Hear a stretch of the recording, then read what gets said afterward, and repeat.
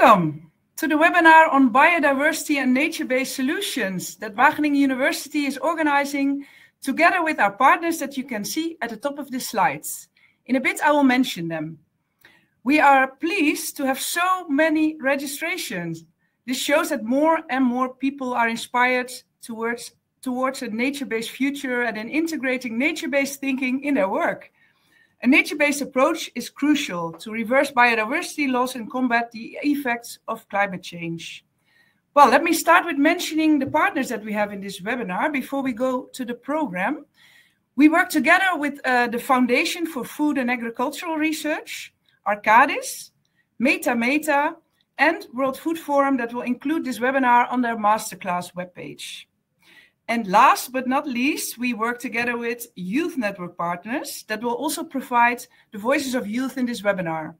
So we have the Future for Nature Academy, the Restoration Stewards of Youth in Landscapes, the Dutch Youth Council, the NGR, the International Association of Students in Agriculture and Related Sciences, and the Climate Smart Agriculture Youth Network. Welcome everybody, welcome partners, and welcome visitors. Last year, we organized the Nature-Based Solutions Challenge, and next year, we will start the Nature-Based Future Challenge. In between, we organized 3 webinars, and this is the first in line. So what is our program? My name is Mirjam Troost. I work for the Student Challenge team of Wageningen University and Research, and I will work together today with David Mornout.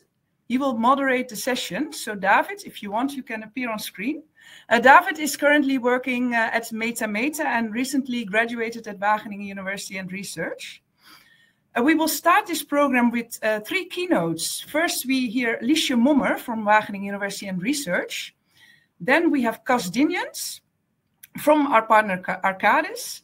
And then Wouter Ubbink will speak. He is the UN Youth Representative for Biodiversity and Food.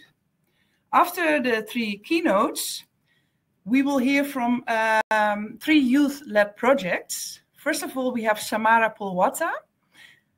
She will talk about her project School Meets the Reef in Sri Lanka. Then Levis Sirikwa, he's from Kenya, and he will talk about mangrove restoration solutions. Then Caleb Ofori Boateng, he's from Ghana, and he is very special, the first person to work on amphibian conservation in West Africa. So please stay tuned to hear these stories. Every presentation of the youth-led projects will be followed by a reflection by the panel. The panel are the keynote speakers. And we also want to invite the audience, that's you, to post your questions in the chat after each speech. Well, we will, at the quarter, this session will take place for 1 hour and 15 minutes. So in the end, I will announce some more things about the Nature-Based Future Challenge that we will organize next year. So over to you, David. Yes, thanks, Mirjam. So thanks all, welcome once again.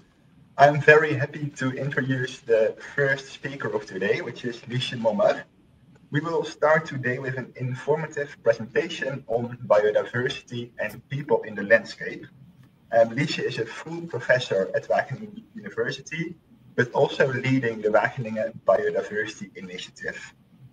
This is a recent new initiative. It's a network of scientists and stakeholders that works on developing and implementing nature-inclusive solutions in the food system, in the landscape, and in societies. So Liesje, I'm very happy to have you here, and please take the floor to kick off this first webinar. Welcome, thank you. Thank you so much. And I see in the chat that we are reaching the whole world. So I'm really excited to see that there is so much interest. So as a take-home message, nature-based solutions are great as long as biodiversity and people in the landscape are recognized. So you can also log off now. You have heard the central message, but I will expand a bit more on that thought. So what is biodiversity? So biodiversity is the variation in species, as you see here nicely depicted across all the continents, but not only on land, but also on sea. I think there's a beautiful amount of organisms living in the sea. Think only on coral reefs and the beautiful types of whales that we have around. It's not only the species, it's also the genotype, so the variation within the species, but it's also the diversity of ecosystems that we mean with biodiversity. And we really need that for a functioning planet. And you may have heard that the state of biodiversity is alarming. So we are really losing biodiversity at an alarming rate. There is no discussion anymore by scientists whether this is the case. We are losing biodiversity, and in a way that we are really threatening our own society. So System Earth will continue without us, but we won't survive if we don't be able to bend the curve of biodiversity.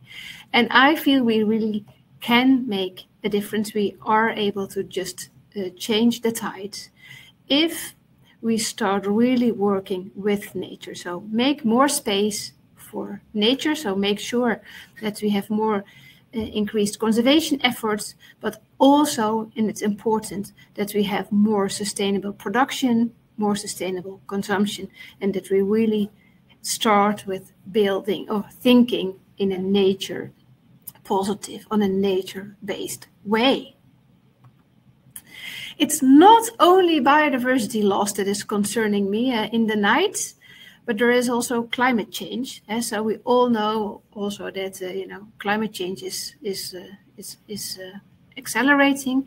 There is this target of 1.5 degrees, and we really have to work hard to keep it beyond. And the news is speaking so much about melting ice and increasing sea levels that is really of concern. And it's important also to realize that these two things, reinforce each other. So more biodiversity loss leads to more climate change and vice versa.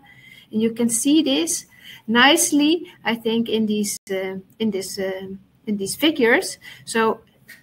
And it's also making the case of the importance in agriculture in our food system. So agriculture is responsible for 80% of the global deforestation.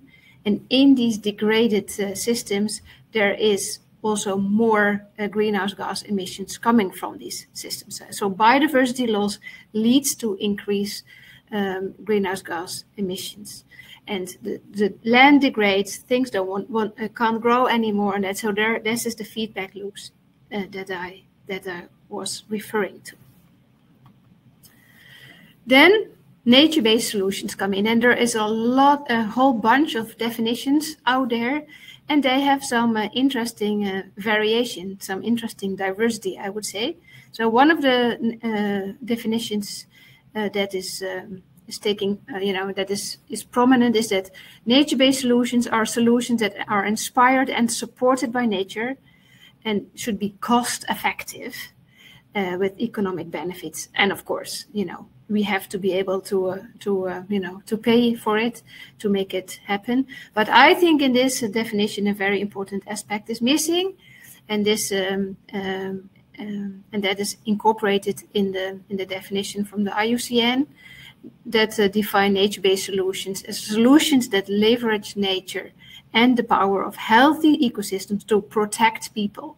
And I think that is really important, that people have a central place in the nature-based solution, because I feel that part of the biodiversity loss that we are seeing today is because we are, as human beings, are disconnected from nature. So I really hope that if we start nature-based thinking, that the people are are central in that thinking. Rather than having the definitions only, there is always a lot of rumor about greenwashing. So there's a lot of sayings that nature-based solutions is just greenwashing, and big companies saying they do some good stuff for the planet with nature, but at the same time continue their business as usual, and they keep emitting greenhouse gas emissions. I think that is of concern. We really have to make sure we are starting to go into the right direction and with nature, inspired by nature, but also respecting the nature. We really have to go in that direction and just stopping the things going in the wrong direction. So we should focus on nature-based futures, but stop, doing the bad things. I think it's something that we always have to be aware of, and by doing so, we will be able to make things better.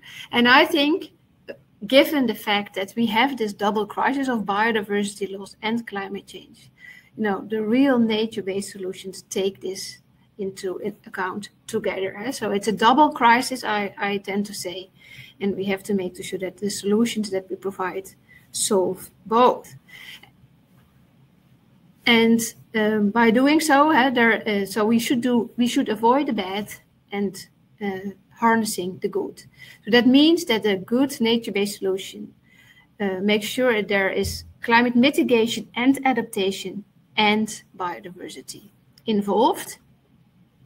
And I think it's interesting to see this complex figure from IPCC and IPAAS, and what it basically says, that if you take measures for biodiversity, as you can see here in the bottom, so the lower panel shows that the actions, what actions that you can take for biodiversity, they are, and what is their effect on the climate. So the upper panel is the climate actions for climate and their effect on biodiversity, and the lower panel is the actions of biodiversity and their effect on climate. And you see in the upper graph there are many red lines, and the red lines are not good. The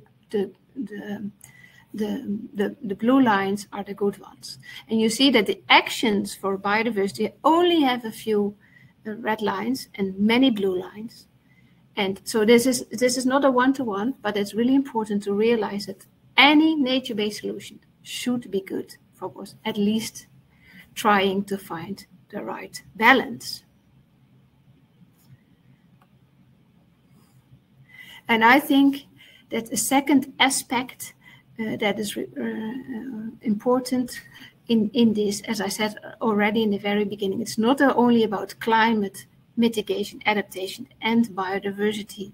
It's also really important to, to construct and to develop these nature-based solutions in connection with local communities, because it's the people in the landscape that will have to live with it, and it's important that they also have a say in it. And it's not only some companies that make some money, but that there's really, that these nature-based solutions are embedded in the landscape, and the people are really living the landscape. And that is my last slide. So thank you so much for listening. Thanks a lot, Lise. That was very informative and inspirational. And I fully agree that nature-based solutions should be about climate, biodiversity, and people, at least. Let's move on to some biodiversity and nature-based solutions, nature-based approaches in practice. I'm welcoming Cas Dingens from Arcadis. Cas is a marine ecologist, but next to that, he has been involved in the nature-based solutions that we have been organizing at Wageningen. He has been mentoring the team School Meets the Reef. You will hear more about that later. Yeah, hello, good afternoon. Thank you, David.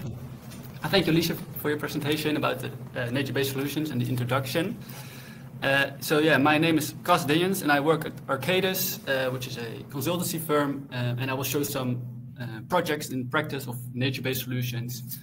And I will be doing a small quiz where you can vote whether you think it's a nature-based solution or not. And just a small, not an introduction, but maybe a bit similar to what Lise said. When at Arcadis we talk about nature-based solutions, let's say differently. Nature can be used in a variety of ways. So you've got nature-derived solutions, nature-inspired solutions, which take inspiration from nature, for example, for the architecture, or nature-derived solutions which use natural sources, for example, wind or solar energy, and for the benefit of people. But today we'll be talking about nature-based solutions, and these nature-based solutions use the function of ecosystems and provide natural services to benefit both the environment, but also society, as Lise said. And at Arcadis, the nature aspect in nature-based solutions is often caused by the use of sediment or vegetation in projects. And nature-based solutions can occur in combination with gray infrastructure. And these gray infrastructure are hard civil engineered infrastructure. For example, a dike, as you can see here on the left. And you can combine these with, for example, vegetation-based solutions as well. But sometimes you do need a gray infrastructure because you, for example, have to protect the land that lies behind the coast, and you need a dike. And at Arcadis, we often see nature-based solutions in 3 categories: cities, coasts, and rivers. And in cities, you can think about urban forests, for example, or urban farming. At coast, you can think of mangrove forest. I think that's a known example. Use mangrove forest to protect the coast, but also the people living behind it, and they can use that as well, the habitat over there. And in the Netherlands, you often see sandy shores as a nature-based solution. And for rivers, you can think of natural inland wetlands or river and stream renaturation. And in the Netherlands, you've got a big project called Room for the River, which falls in the last category. And then these nature-based solutions provide, well, a variety of services and benefits for, well, biodiversity and nature, but also social and economic values and aspects. And I think that's important to highlight. So now we move on to some case studies here that we've done at Arcadis. And I will be showing you an example of a project. You can vote there whether you think it's a nature-based solution or not. You can do that as soon as you see the picture of the project, or you can maybe change your vote. I don't know if that's possible when I explain the project a little bit. And then we'll see what the answers say. I don't know if they are on the screen when I talk about them, but we'll see. So the first one is Markerwadde, which is in the Netherlands. And Markerwadde lies in Markermeer, which is a lake in the Netherlands. A very shallow lake where the water circulation is very poor. And there was a loss of habitats for bird species and fish species during all those years. And they created several islands to improve habitat and create new habitat for those birds and fish species and other species. And also people can use them for recreational value, and people can go to some of these islands for tourists, for example. So I'm wondering if you think this is a nature-based solution or not. I see that the polls are showing that it's nature-based. Most people agree that it's nature-based, and I agree with that as well, because there's a variety of, well, ecological, but also social and economic benefits to it. Then we move on to the next one, which is in Katwijk. And Katwijk is a city or village in the Netherlands close to the coast. And the safety levels, the coastal safety levels were lacking there. So they had to create a dike. And you can create a dike in front of the dunes or on top of the dunes. But what they did here was create a dike underneath the dunes, which protected the village. But also created some, as you can see here, some dune habitat in front and on top of the dike. But as you can see at the right picture, it's civil engineered as well. So there's really this gray infrastructure part to it. And this dike also acts as a parking garage for local people, the residents, but also for tourists. So I'm wondering whether you think it's a nature-based solution here or not. And I can see that the polls are quite mixed, about 50-50. I think this is a good example of a nature-based solution with the use of gray infrastructure, like the combination. I can understand that there are some doubts here whether this is a proper nature-based solution or not. But I think you do create habitat, dune habitat, and you do provide a service for people, even though it's only a parking garage, but they can use it. And you still have the benefit of coastal protection, which is, of course, huge as well. Then we move on to the next one. It's also coastal protection, but at the other side of the Atlantic. in New York, Staten Island, and it's called Living Breakwaters. And as you can see the picture, it's quite gray and not a lot of nature. But to protect the area, they also put in these boxes at the right, you can see here, which contain shell fragments. And these shell fragments are used to attract fish species and to create breeding grounds. But as you can see, the main part of it is a gray infrastructure dike or with a breakwater. So I'm wondering what you think here. And I can see here that most people disagree, that they think it's not a nature-based solution, about 60 to 40%. And I agree with that as well. I think this is a start is made to become nature-based, as in the sense of the nature part.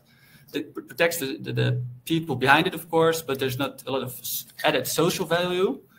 And the nature part, they started with it by creating breeding ground for fish species, but I think you can do more by creating or also planting or introducing grasses, for example, or create salt marshes or whatever, and also improve the social aspect in this project. So I would say no to this this example. How long do we have left? I'll do the salt marshes as well. This is also in the Netherlands, at the north side of the Netherlands. It's a bit similar to Markerwadde. And due to sludge management and the morphodynamics at this area, the salt marshes were eroding away. So what they did here was create 15 hectares of salt marshes to provide breeding grounds for birds and other species, habitat for other species, and it's for use of recreational value for people. So yeah, I wonder, or I'm not wondering, I see that most people agree that this is a nature-based solution. I think so as well, but if you compare it to Markerwadde, for example, I think the social value and economic value here are a bit less than Markerwadde, but in the sense it's a nature-based solution. Then we move on to the next one, a mangrove island in Curaçao. And the mangrove islands of the mangroves were lost at Curaçao. And what they did here was create new mangrove islands, basically. And these mangroves provide a variety of services, such as biodiversity and coastal protection. People can use it for timber and fuel wood, as you can see in the top right there. And it was, yeah, so I'm seeing that people 100% agree that this is a nature-based solution. I think, of course, yes, it's a lot of nature-based, but it's basically nature restoration. So where at some point, when is it? Do you call nature restoration almost nature-based solution? I think it's I think yes, because you use nature in the solution. But if you destroy the mangrove forest in 5 years' time, and then after that you create a mangrove, it's nature-based. But is it? Yeah, it's nature restoration. So just think about it. But I think it's a nature-based solution. Then we move on to the last one, Rio Tietê Linear Park. It's in Rio de Janeiro, Sao Paulo, and it's a channel there, and it's used for drink water and irrigation, and it goes through the city, and it's basically a concrete channel, but they starting to slowly develop it into a linear park along the banks of it. As you can see at the bottom here a little bit, you can see a bit of green, and these parks, the people and the communities can use for recreational as well. So yeah, I'm seeing that 2/3 think it's a nature-based solution. Well, it's declining now a little bit. I think this is a nature-based solution as well. But the thing about this one, it's in a city. So in the city, it's harder to really incorporate the nature aspect sometimes in a nature-based solution. And that's why I think it's a very mixed, it's 50-50 now, a very mixed answer, basically. But I think this is also nature-based, but it's a start do something bigger maybe as well. Maybe it's a good start, but something more has to happen. And that is it for me. I have one more, but I don't know if I have time left. We don't really have much time left, so. But Cas, thanks a lot for showing these examples, and it's important that we together think about what we see as good nature-based solutions, or even what we see as nature-based solutions. Now I would like to introduce you to Wouter. Wouter is UN Youth Representative on Biodiversity and Food. So to protect biodiversity, we need to also change our food systems. Well, that's what Wouter is working on while defending the interests and opportunities of young people. So thanks for being here, Wouter. The floor is yours. Thank you so much. It was a very interesting discussion about what constitutes a nature-based solution and whatnot. So I will be here talking a bit about the role of youth. I was asked to say something about why is it important that youth are involved in biodiversity at all. I have prepared 5 reasons for that, just to show some of them, because I think youth and biodiversity are connected in many ways. The first of all is well, biodiversity is important for everyone, right? For the whole of humanity. So why wouldn't youth also be involved with biodiversity? Second, is that the concerns about biodiversity will, of course, only are still increasing, unfortunately. And its effects will, of course, also mainly be felt in the future when we, our youth, will be still around. So it's also something about the future that we as youth are concerned with. The third reason is that, of course, we are a majority. More than half of the world population is under 30 years old. But at the same time, the average world leader is a 59-year-old man. So youth should claim their rightful place as a majority shareholder in our planet and in our future. The fourth reason is that, of course, youth are creative and they have innovative ideas about these kinds of problems. We'll take a look at some of them in a very short time by some of the participants. And then the last reason is a little bit more of a story. So I think also that youth are often hold fairness and justice in very high regard. I will give an example which I saw in Montreal in Canada.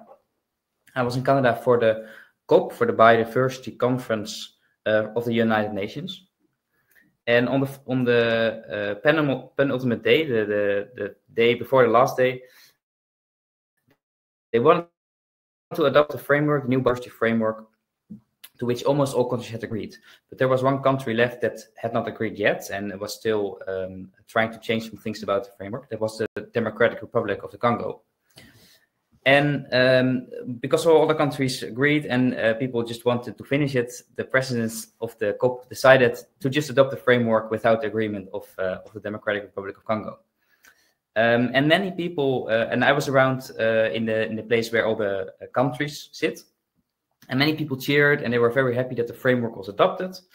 And they didn't really seem to care that there was one country that didn't agree with the proposal. And of course, the Democratic Republic of Congo is not just a country, it's an enormous country with a lot of biodiversity, a lot of rainforest, and also a colonial background.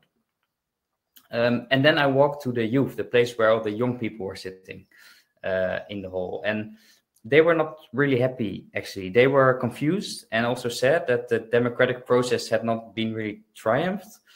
And I must also say that as a youth myself, I was also a bit disillusioned. But the youth were also hopeful that the agreement could have been made with the DRC. And they were right about it, because the next day, the DRC and the presidency seemed to have made a reconciliation, and the adoption was fine. And that's exactly why we need youth in the biodiversity debate. Young people care about fair practices. They know that biodiversity crisis is something that we can only solve together. And we cannot just leave people behind. And some people would call that naive. They think the way the world is just how it is. But I think that's very brave, and I think that's something we need in our future. And certainly in the view of our biodiversity crisis, we need young and brave people to step forward. Fortunately, we have some of those brave and young people here today, and I very much look forward to hearing their proposals for nature-based solutions. Thank you very much. Thanks a lot, Wouter. Well, thanks, Wouter. It was very inspiring and good to hear also your personal experiences on that. Well, let's move on to the next part of the webinar, as actually also introduced by you, Wouter. The pitches from the young people working on nature-based solutions and biodiversity, of course. Well, we will have 3 pitches. The first pitch is by Samara. So, Samara, you can join the stage here. And Samara is from School Meets the Reef from Sri Lanka. She has won the Nature-Based Solutions Challenge with her team. And currently, she is also a global restoration steward. So, Samara, good luck with your presentation. Thank you, David, and thank you everyone for having me here. So it's been a great pleasure to be part of the the Wageningen Student Challenge, because it was the main reason how we managed to get into the field of working with nature-based solutions and applying it to the coral reefs. So I'm here representing my team, School Meets the Reef, which is a team of 5 members, and of course others who have joined in hands to work and make it a successful project. So as you can see, our project has 2 parts, school and then the reef. So I will talk a bit more about it as we go on. So as I told you, we got into the student challenge last year, and we were thinking about what kind of nature-based solution can we apply in the context of Sri Lanka, because at the time we were going on a situation where the country was in economic crisis and the government did not really have any resources or funds to actually work on things that can actually enhance biodiversity. And me being quite familiar with the area of coral reefs and restorations, doing surveys for a few years, we thought the best solution that we can bring in is to this overlooked site, which is called Calcutta in Batticaloa district. This is situated on the eastern coast of Sri Lanka, which is highly overlooked and not been managed properly, and some of the reefs have been bleached and damaged by many reasons.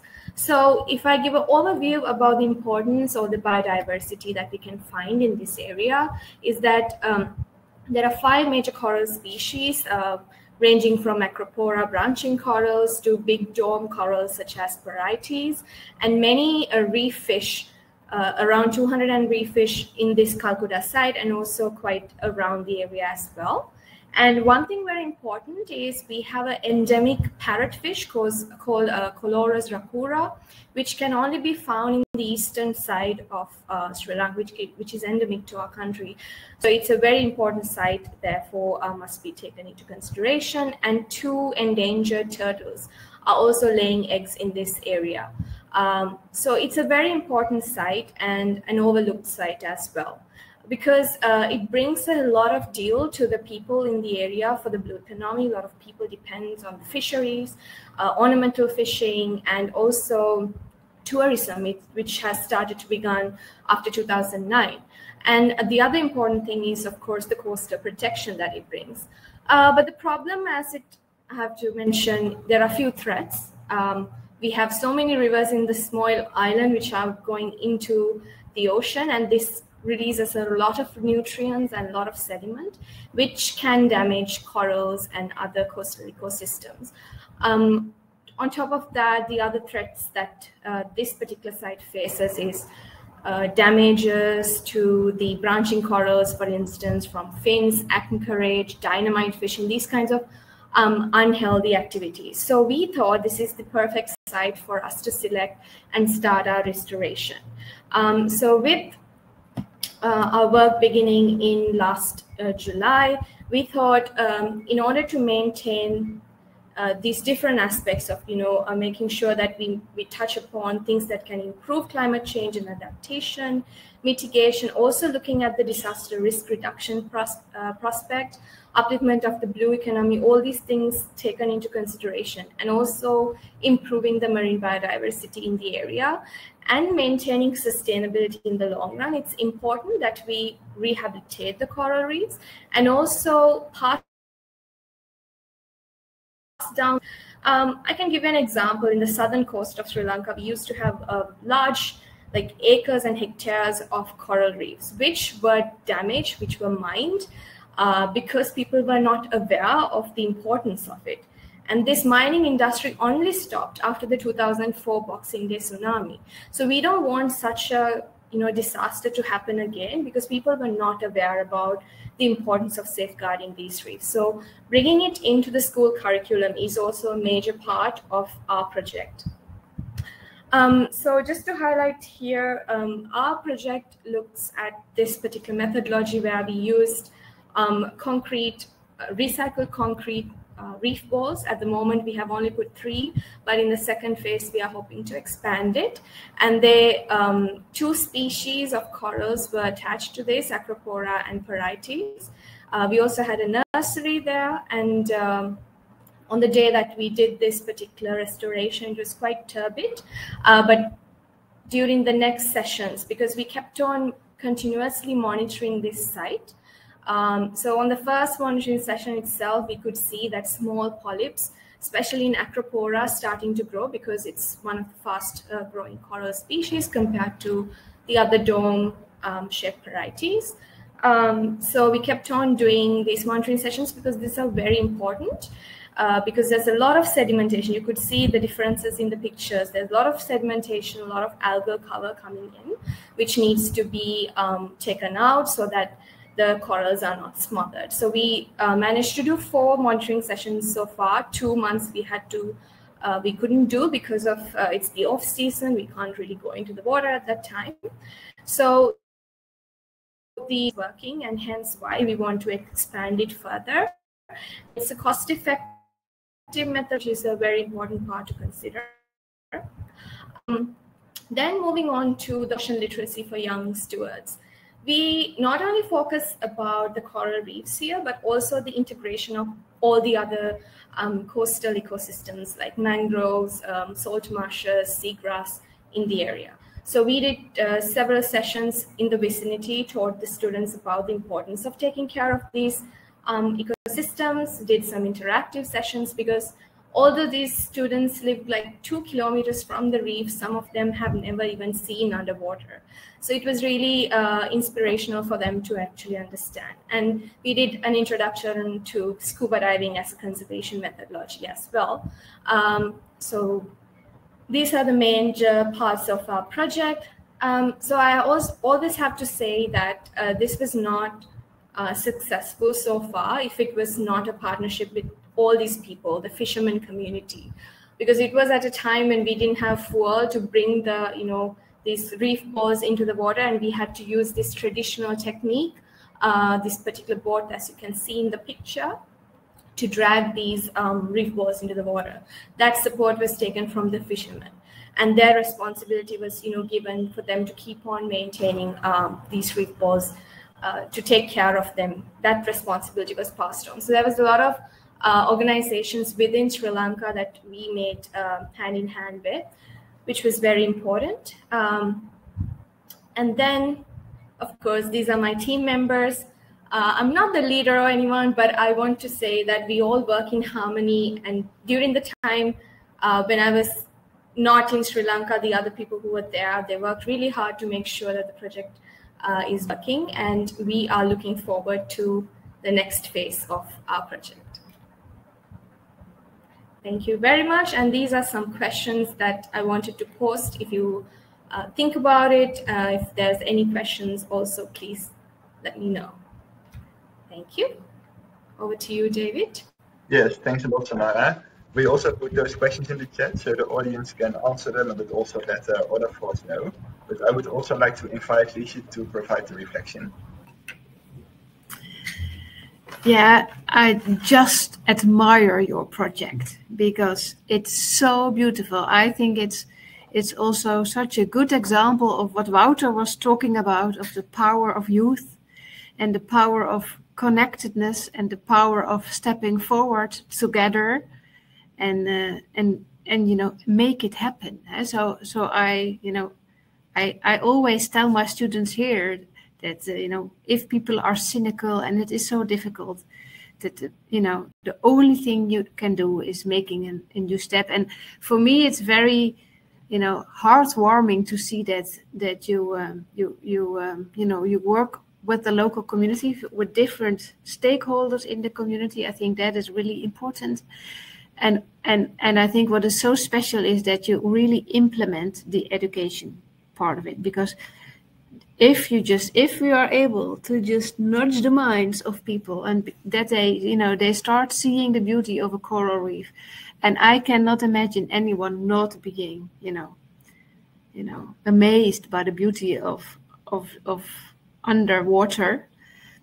That is the best ever thing to change behaviors of not throwing away plastics and whatever is threatening your system. So I think that is, I just admire you, and I think it's also for the audience good to know. So I think at least I came to know about your story from the student challenge, but within half a year you made it to the COP in Egypt, and you were talking to all the political leaders that are really doing it, but you as youth really have the power to change. And I'm just sitting here next to Kaz, and he is also really proud of having helped you. And so I think that is where the change comes from this connection. So I wish you all the luck and keep going.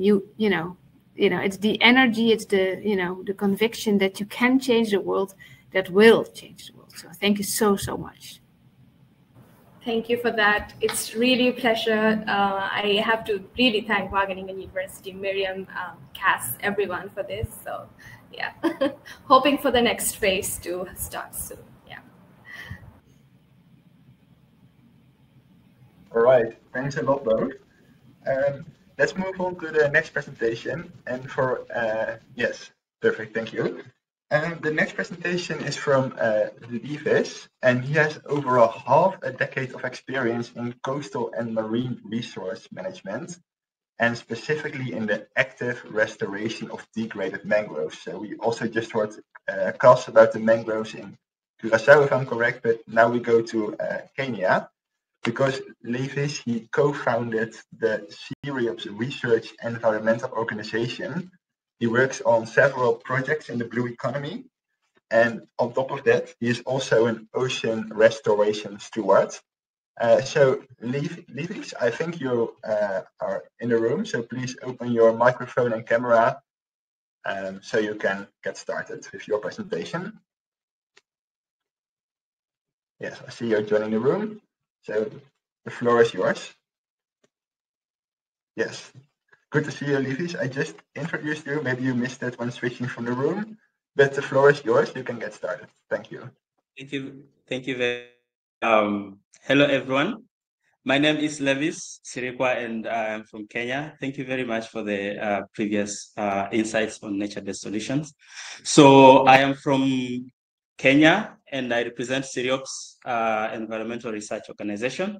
Stewards is a non-profit youth-led organization offering the best mangrove restoration solutions in Kenya. So one thing that we are facing, the problem we are facing in the country is massive degradation of mangrove ecosystem. And we believe that when the habitat is destroyed, so are the livelihoods. So that means that the positive correlation means that the more mangroves are cut, then the more the communities living adjacent to the mangrove ecosystems lack or lose livelihoods in the aspect of what the ecosystem goods and services. So what do we do? The first thing that we have thought as Stewards is we want to attract the bees. So we are using bees because bees are keystone species in the mangrove ecosystem, and also bees are primary pollinators in the mangrove ecosystem. So the trees are available, and the bees will produce the bee product, honey, for example. And these products are going to support to benefit human beings in terms of the nutritional value of the honey. And the other thing, the uniqueness about bees is that the ecosystem will be restored ecologically by itself, because when the bees support pollination, more seedlings are able to be produced, and the mangrove, the restoration or regeneration of the mangroves is accelerated. So that is an approach we are looking at. And then also it's answering the aspect of increased livelihood and increased income, both to the community and to the active players in the mangrove ecosystem. So the other option that we have taken in as CSAYN is actively restore the degraded ecosystem, because if we leave it to regenerate by itself, it may take a lot of time, and yet we have a demand on the goods and services from the mangroves. So we have mapped about 1,800 hectares of degraded open space, and we are targeting about 7.5 million planting these trees to be able to actively restore the degraded ecosystems. So we have put together two models. So the first model is we call it the $1 model. So our model is Mikoko na Jamii, which means Mikoko means mangrove and Jamii means community. So these models are informed by science, they are data-driven, and they are technologically inspired. So we invest in quality seedlings, and then we follow specific standard operational procedures for planting, and then we monitor. So our focus as CSAYN, we want to grow the trees and not just to plant. So by being able to monitor these trees, it means that we get to understand how they grow, and then we are able to monitor. The second model is where we incorporate a livelihood aspect to the grown trees. So we call it greening the blue. So once we have planted, we monitored for about 18 months. We attach the livelihood component or a sustainability program to conserve, support the community to conserve, motivate them to continue protecting the mangrove ecosystem. So the additional part is where now we are seeing, we want to attract the bees to the forest by installing hives. So the first model, one thing we have done is to enhance accountability. The $1 that is given in the first model is accounted for from these different targets and aspects to ensure that everything in the mangrove space is every role is allocated resources and it's done. So we work hand in hand with the community to ensure that all these needs are addressed and resources are allocated. For the second model, this is where we have the aspect of investment, return on investment. So we have various case scenarios depending on the interest of the partner. But the bottom line, the benefit sharing here is 50-50. The 50% that goes to the community is the farm gate price that a farmer will be enrolled, and then they will be supported, trained on how to produce honey, and then when they sell the honey, CSAYN and the investor work together to ensure that they do value addition to get the returns from the investment they have put in. So this is what the slide talks about. Then our social impact. When we restore 1 hectare of mangroves, using the second model, we will have like installed 15 hives, supported community supplementary programs. It could be microfinance or circles, and put together at least 45 casual jobs. And in the process, we also like support education. Then our impact, we started off in 2019, and I must say that we are addressing several SDGs. SDG number 1, no poverty when we provide livelihoods. SDG number 2, zero hunger. When you have livelihoods, then people can put food on the table, the aspect of food security. SDG number 13, climate action. We all know mangroves play an integral role in carbon sequestration. Then SDG number 14, life below water. Mangrove ecosystem is part of the critical marine habitats. Okay, so this is our team.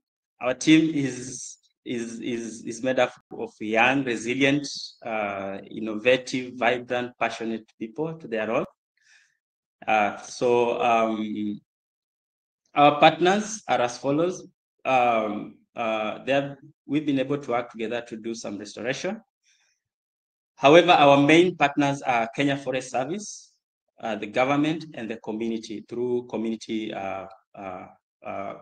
forest associations. So it's good to point out that without Kenya Forest Service and the community, it's very difficult to actively restore the mangroves. So the question that I would have for us is how would you define the blue economy at your own capacity as a stakeholder? Then do you think we are on the right track as young people based on what has been presented? And then also, what would you recommend? So thank you very much. In case there is any question, feel free to ask. Thanks a lot, Levis. Excellent. Good to hear. Let me invite Cas to stage for a reflection, and also we put your questions in the chat so everybody is able to respond to them. Yeah, thank you, Levis, for your pitch. I think it's a very nice example of a nature-based solution. It's very cool to see as well how fast it can go, and within a few years we would have, what was it, 150 hectares of mangrove restored. And I think it's also very nice to see how the local people are involved in the project, how you create a livelihood for them, and that you also look further than just restoring or placing mangroves, but also look at the pollinators, the bees, and look at the bigger picture, the ecosystem as well. So yeah, very cool to see. Yeah, what else? How can I say that? Yeah, I think overall it's just a very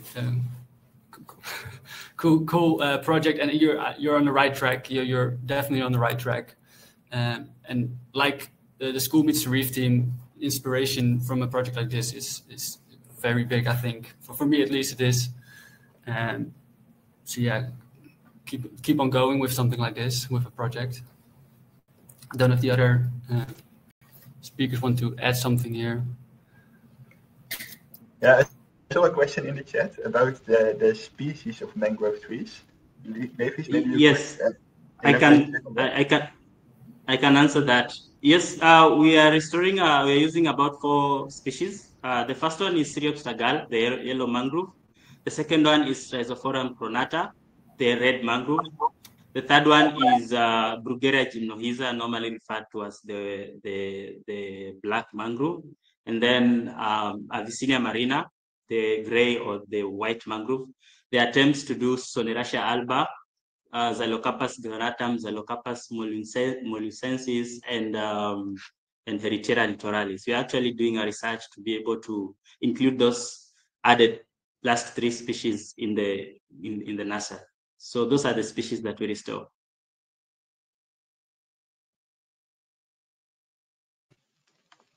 Great, thanks a lot for this elaboration.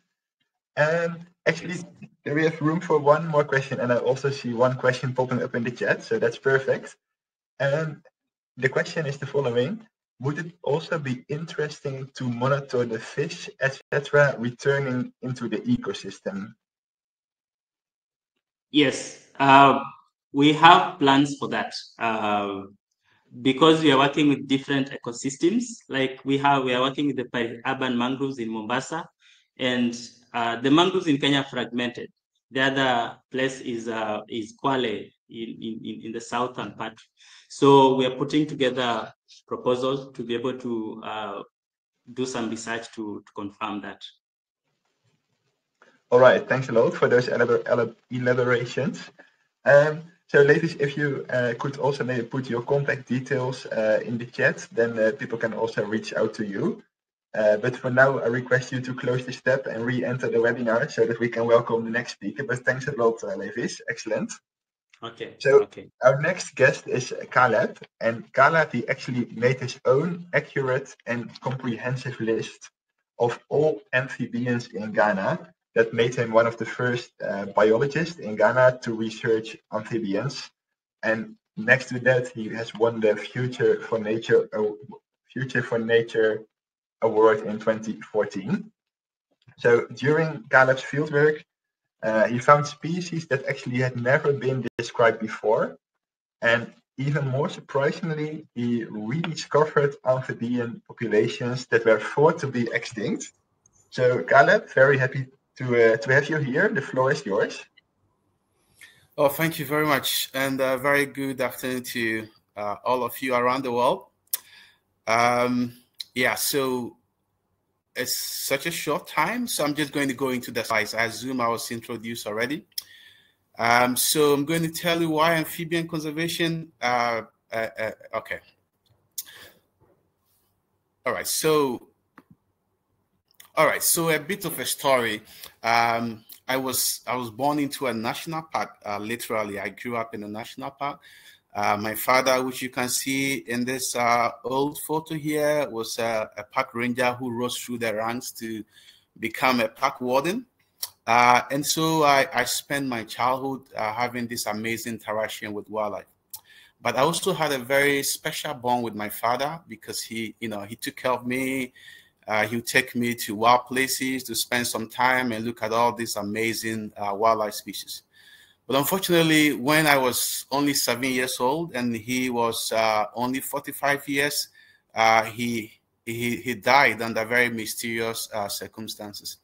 And I felt the vacuum, of losing such a dear loved one.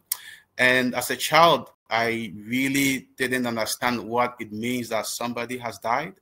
And I felt like, there must be something that I could do to bring him back. I was thinking that if I made a lot of money as I grew up, I could find a way to restore that relationship. It was later, when I grew up and understood that death is irreplaceable. And so as a person, I'm very sensitive to things that cannot be replaced, such as species extinction. And this is what led me to amphibian conservation. So as you can see, I came across in 2005 the fact that amphibians were going through a mass extinction. And I was surprised that nothing was being done in my country about it. I thought that this should be headline news. These animals are going extinct and nobody cares about them. So I knew that I needed to act and I needed to do something about them. But of course, being the very first person in my country to have this crazy idea of working to save so-called slimy animals, it was a very difficult task. I had to begin by trying to do an inventory of all the species we had and their populations and how to prioritize which one to focus my conservation attention on. And this was very interesting. And along this career path, I've been fortunate to discover and describe several new species, including my favorite one here, which is the one that's called the Fiaprago puddle frog, which I named after my dear mother. Now, one important discovery that we made as a team was the rediscovery of this frog called the Togo slippery frog. The Togo slippery frog is an evolutionarily distinct species. It can whistle like a human being. It's amazing. It's really a very amazing frog, and it was believed to be extinct for almost 40 years until we rediscovered a very small population. When we discovered this population, it was already regular food for the local people, and there were only about 156 individuals in the area that we found them. So I knew that I needed to put a plan in place if this species will be saved. And so I acted accordingly. But of course, another threat was also the cutting down of the trees. This frog required forested rivers that have forests around them to be able to survive. And this forest vegetation is very important for their breeding. And these trees were frequently locked by the local people. Now, how do you get people interested and involved in doing anything at all to save a frog species? This was a very challenging task. As a young conservationist, I did a lot of study in this community, and I realized that the community is very polarized. They don't trust themselves. They don't trust any information. It's very easy that you be tagged as being of one political fashion or the other. But on the other hand, the community is very religious. They go to church and mosques, about 98% of them. And I decided that using the avenue of the church to put across my conservation message was probably the best thing to do. And I can say a lot about this, but basically this is what I did. By visiting the churches and making appeal to them and trying to use scriptures and Quran verses that talk about conservation and the need for us to act. In response, okay, so I cut 5 years of work into this single slice. In response to years of work with these communities, establishing volunteer groups, schools, outreaches, etc., the local people donated a lot of land for us to protect this frog and other animal species. So now here and in the green, the core areas of this reserve, about 12,000 acres in all. And this protects the water sources, over 20,000 people, and protect 12 additional IUCN threatening species. And this was all donated freely by the local people. Now, unfortunately, most of the area donated have already been heavily degraded in the past by different activities, logging, farming. And so our nature-based solution to this is to work with all these local people to replant the forest.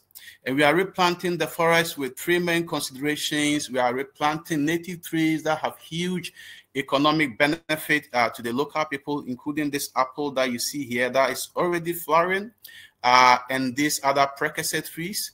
And then we are also planting back some of the critically endangered species of trees that have been lost in the landscape. So we are achieving the biodiversity target. We are making sure that communities have benefit from our tree planting. And of course, it brings a lot of job to the local communities as well. Here we show some of the trees that were planted just 2 years ago along some of the rivers that the Togo slippery frog inhabits, and it's already doing amazingly well. But the last thing that we have done to support our project and the community is to develop an ecotourism product, which has been a game changer for our project. It's called the Amejope Canopy Walkway. In the chat, you can look at all the amazing videos that we have on Instagram and on YouTube. And this ecotourism project is estimated to bring about 20,000 people to this village. There are days that we have as much as 800 people visiting, and 60% of the revenue goes to the landowners who have donated land for this project to build schools and provide clean water for the people. So, well, there's so much I can say with our project, but the time is so short, and I will have to stop here. But I look forward to hearing your questions and and chatting some more if time allows us. So you go to the chat. I believe it's already there, and then you can learn more about our project, etc., etc. Thank you so much. Caleb, thank you so much for your very inspiring presentation. And I also took a look at the resources that have been sent in the chat. Very nice visuals and other resources. So thanks a lot. Let me ask Wouter to give a reflection. And meanwhile, the chat is open for others to also think along and to provide their reflections.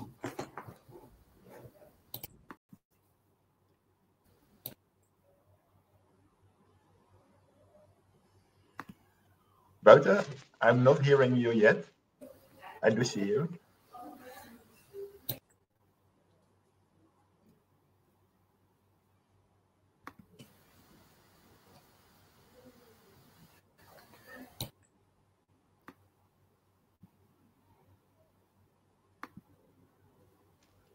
Wouter, you are still muted.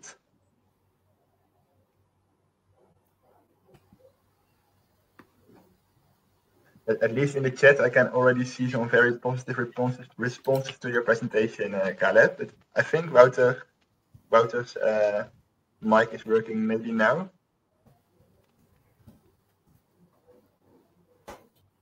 I see the audio button doesn't work.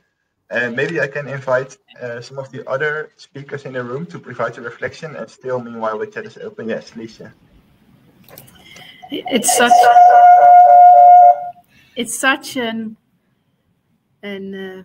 touching story. I feel how you really feel, in your story, you really feel how your memories of being a child in that area where you really, learned with the love of your father, the love for nature, and how you turned it now in your daily practice, and how you also diversify step by step and grow the project step by step. I can only admire how you do it and how you do that, together with the people. And I was thinking of how it would be to see you in your field work, trying to hunt for the frogs, and I think you will also recognize some maybe by sound.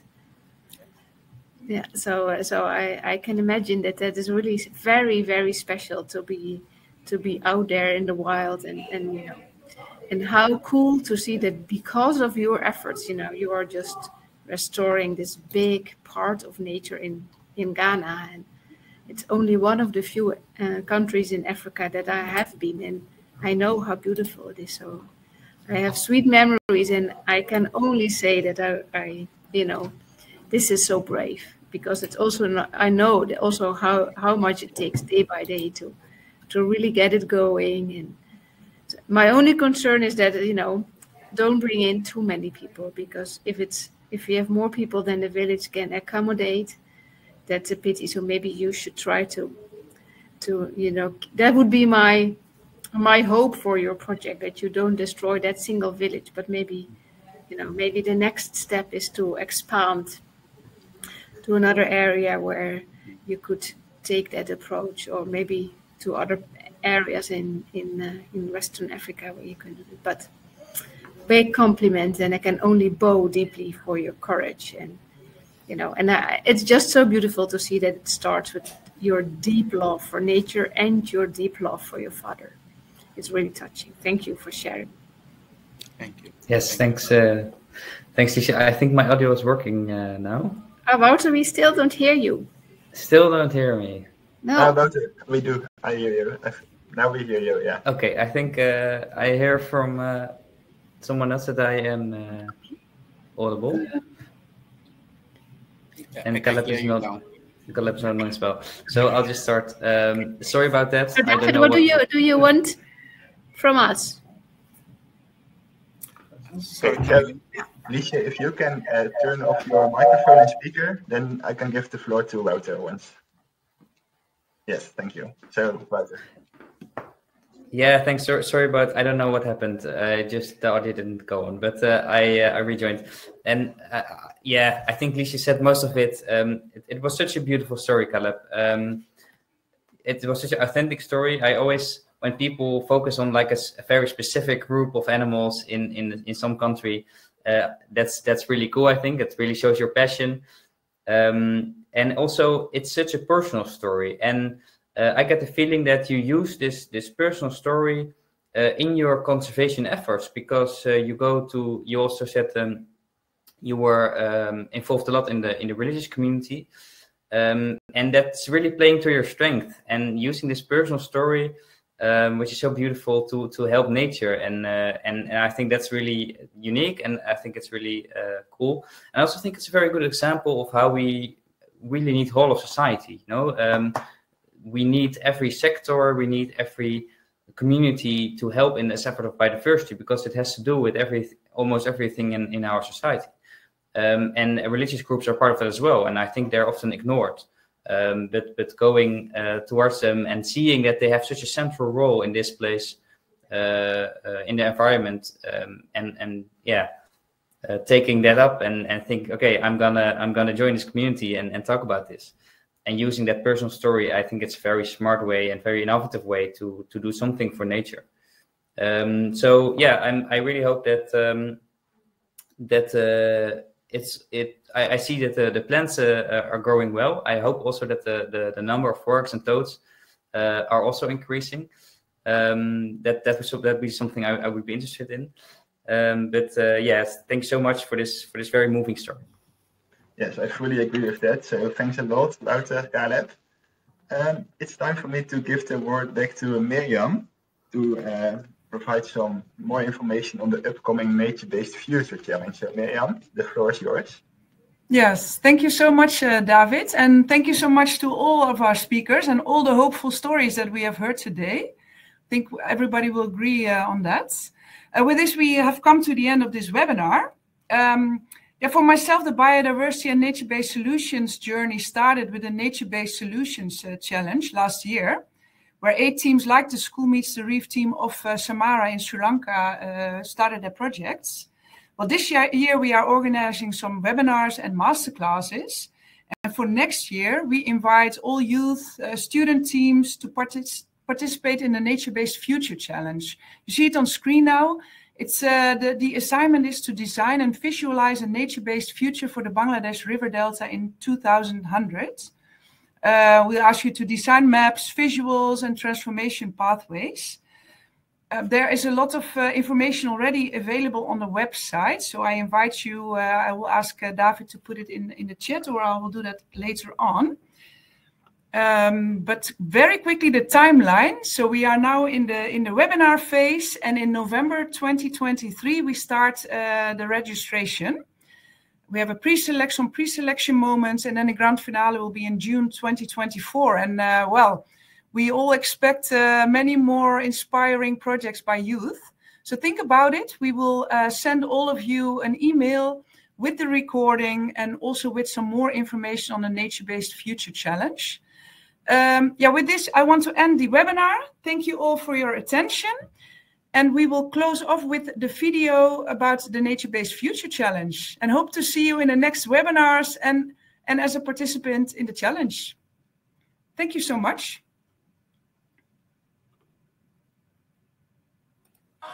Wageningen University and Research presents the Nature-Based Future Challenge, a global competition for the brightest young minds to create a better future for all.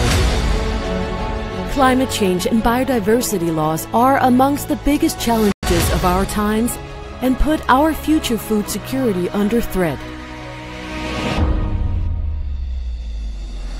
To ensure a prosperous future, there is a strong need for transformative change towards a nature-inclusive society. This calls for new, out-of-the-box solutions, nature-based solutions. Therefore, Wageningen University and Research calls young changemakers from around the world to develop an innovative perspective for future generations for one of the most dynamic regions in the world, a river delta that is one of the world's most densely populated and fertile areas. With an abundance of wildlife and mangrove forest, and extremely disaster-prone, the Ganges-Brahmaputra Meghna Delta in Bangladesh. The Nature-Based Future Challenge. Join us to create a better future for all. Develop a nature-based future vision for the Bangladesh Delta.